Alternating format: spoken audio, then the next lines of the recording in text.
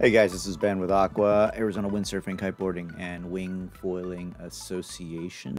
Every now and then I'll get the comment, somebody will come to our group and ask, if this is a good deal or not. So what I'm going to do is peruse today in June of 2023 your typical listings for windsurf.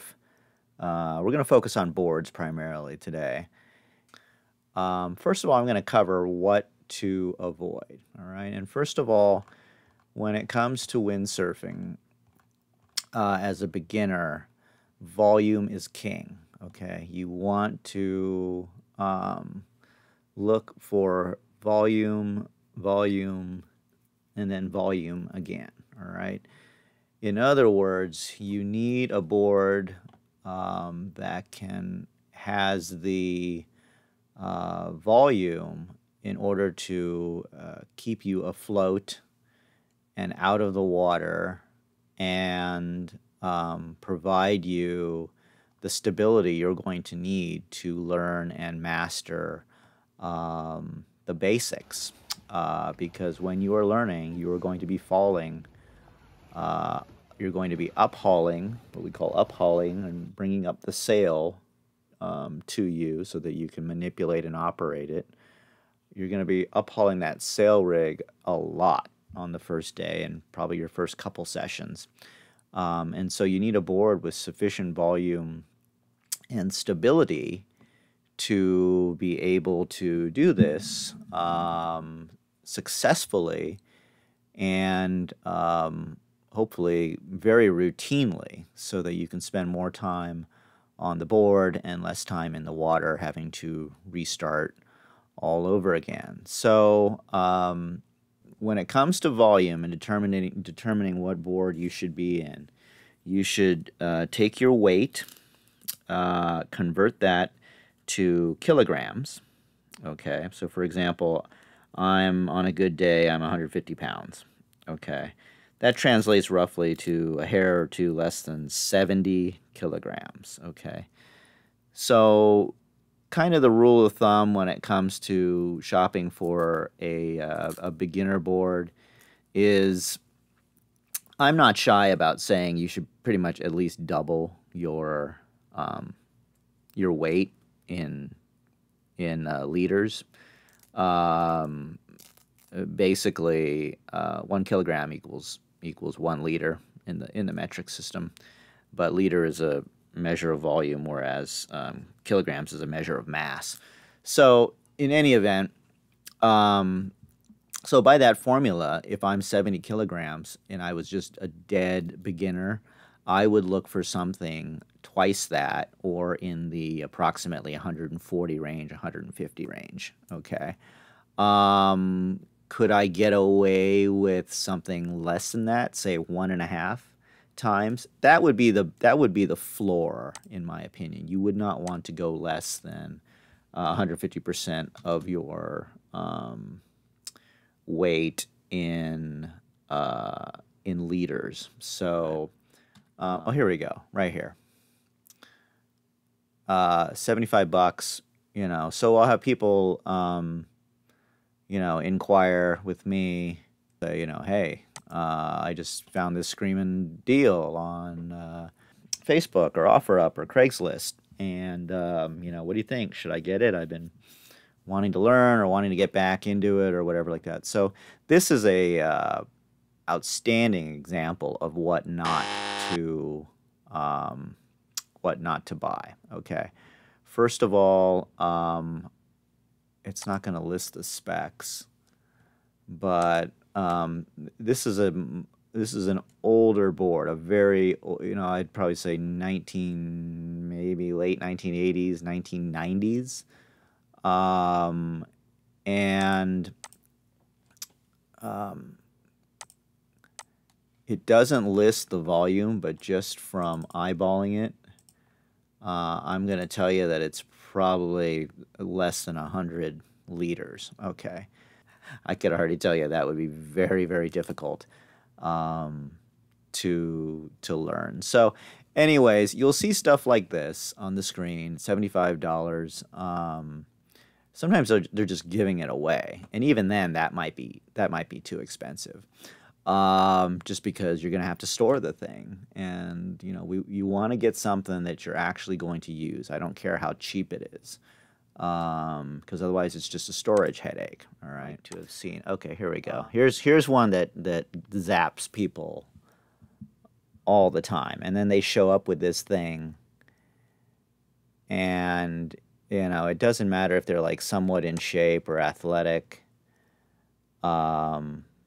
They're just going to struggle. Okay, so this again is probably vintage 80s, 90s. Let's see if the volume happens to be on this thing. It's on there somewhere, but it's hard to see. So I am going to guess. Oh well, maybe here. It's 282, and that's the other trick too. Is you got to watch out. On these older boards, the numbers refer to the length of the board in centimeters, not necessarily the volume. But so the next, moving on from volume, the next thing I wanted to cover is problematically the problem with this board. Again, like I said, stability. In addition to float, stability is key when it comes to learning and being able to progress and master the basics. You need the lateral stability, that is side-to-side stability, in order to be able to uphaul the sail rig frequently and become very proficient and almost have that become instinctive and second nature.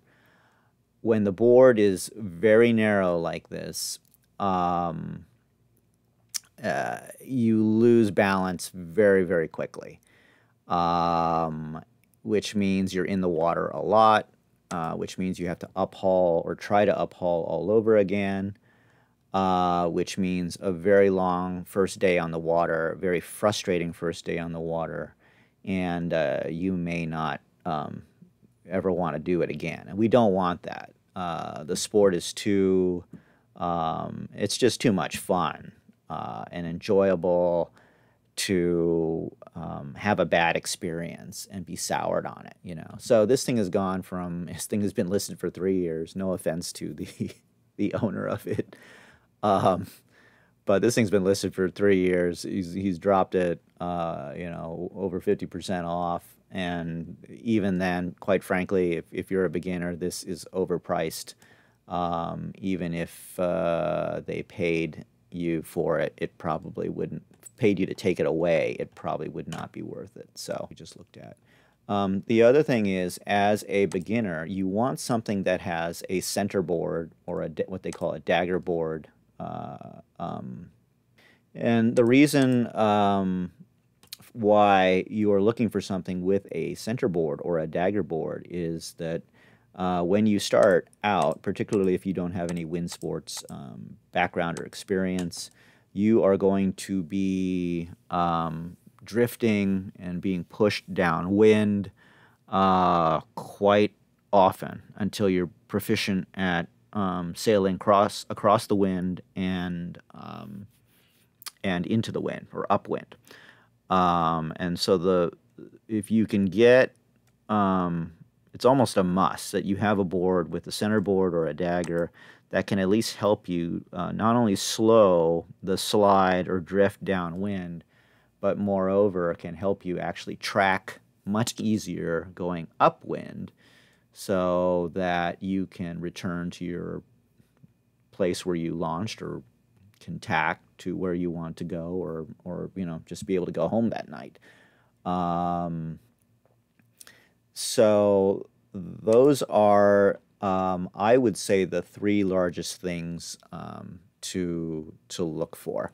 Now that you know what to avoid, and I mean literally, you want to run from these listings. Again, this one is, you know, it looks relatively cheap, but entirely too narrow, entirely too low volume.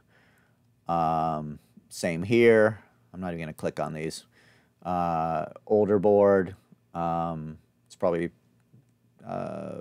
you know, it's I can tell right here it's entirely too narrow for beginners, too low a volume, you know, and so on and so forth, and offer up and formerly, you know, you used to see you used to see a lot of these things on Craigslist.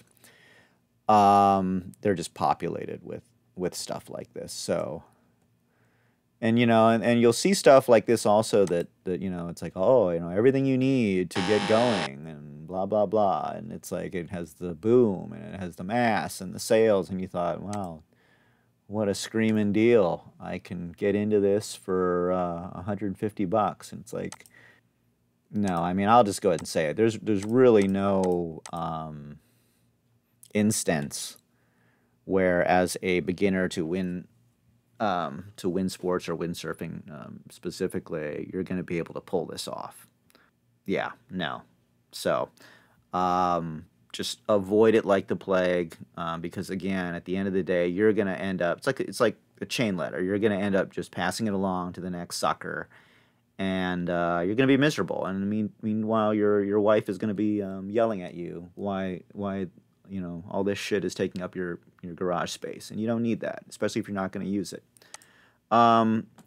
So is there an instance where you would buy something like this? Okay, especially if it was free or they're giving it away. There actually is, and it's a very, very rare instance, and that is where I have a former neighbor of mine who is from Europe. And, you know, in his younger years, in his 20s and 30s, he actually sailed on boards just like this back in Europe. This is what he knows, and this is what he's used to, or that he can remember is what he's used to. And something like this, which is just, you know, wow, this is just vintage. He's perfectly comfortable on something like this. See, okay, so here at least the guy lists the literage, 160 liters. That's pretty good for up to, you know, by my formula, 80 kilograms. But again, the issue is, you know, again, if you're you know, an absolute beginner, it's entirely too narrow. It's like 9 feet long. And I'll get into this in a bit here, but modern boards tend to be wider and they tend to be shorter, so it's much easier to transport. The other issue with these older boards that are supposedly screaming deals that I didn't mention is a lot of them back when windsurfing was in its heyday, a lot of the connections, so you had, you know, parts which are essentially universal in this day and age, and can fit on just any board, make, or model. Back then, they were proprietary, and so if you didn't have the right mast base for that given make of board, you know, you were SOL. So thank God we're beyond we're beyond those days. Anyways, as I said, let's get into let's have some good news and see some of the better listings, or in other words, what you want to look for in your first windsurfing setup if you're really, really serious about it. Okay, I know this guy, so I'm not plugging him or I don't get anything out of this, but I will say that this is an absolute smoking deal. Okay, it's it is designed to be a beginner board, and like I said, I know this guy. I've actually begged him not to sell this because it's perfect for his size and his ability. In any event, okay, so let's talk about it. What do I like, or what should you be looking for? First of all, you see the number 200 on that. That refers to liters. Okay, it does not refer to length in centimeters. So first of all, you've got plenty of volume here to work with, plenty of float. And I'm going to get to this in a second here. Secondly, what did I mention besides volume is width, okay? And here you have a width of 84.7, which is really pretty wide for a windsurf board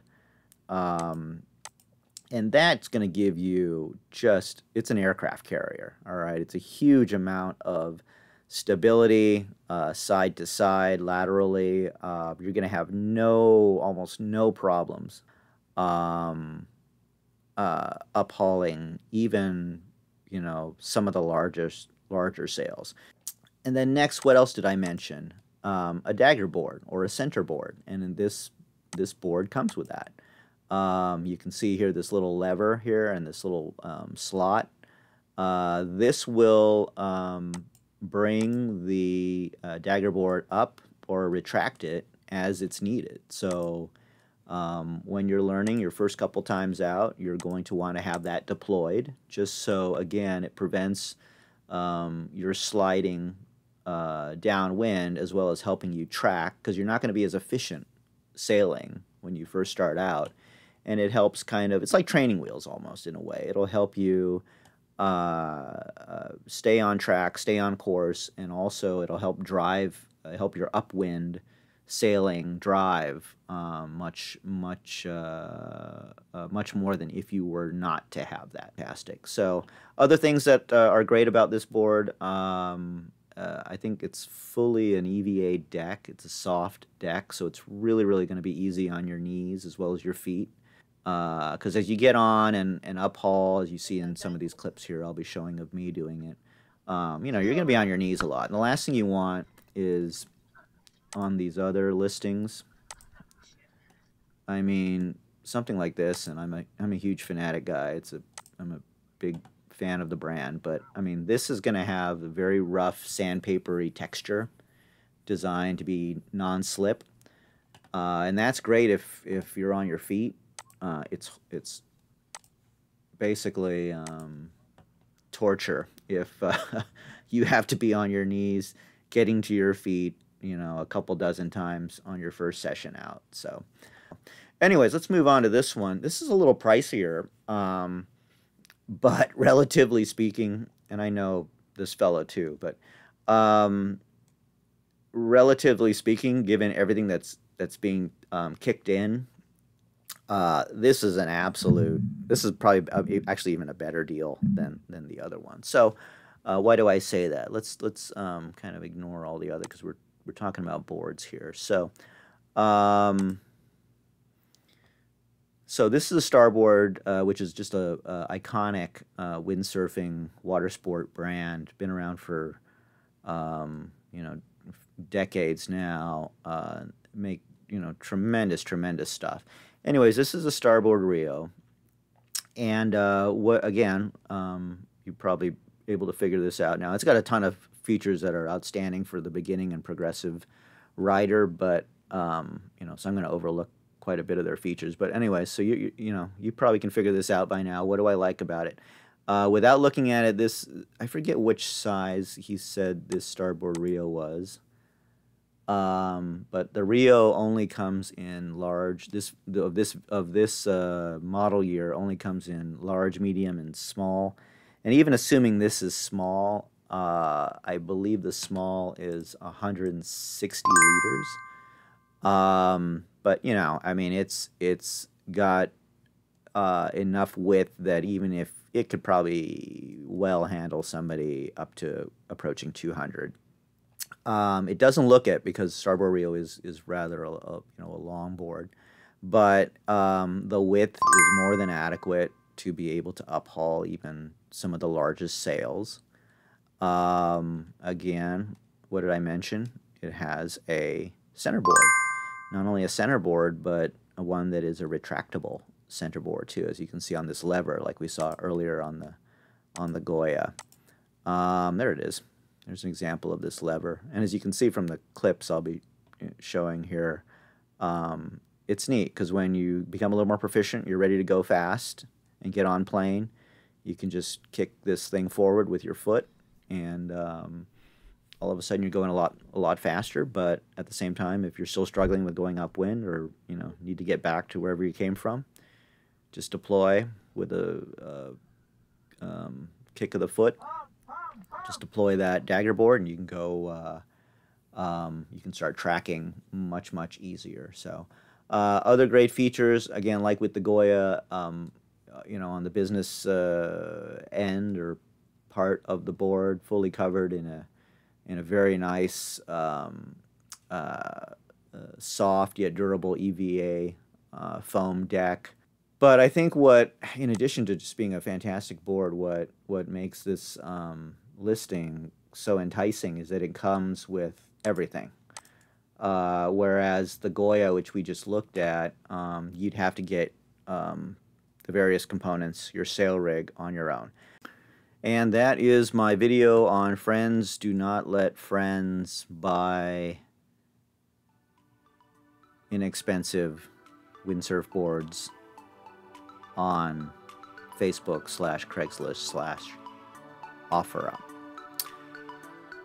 Appreciate you guys listening. I hope this was helpful, especially for those of you who are looking to get into the sport of windsurfing and have yet to hopefully put down your hard-earned money on any of the supposed steals or deals that I've covered or tried to cover in this video. So if you like this video, please don't forget to hit like below and let Google's algorithm know.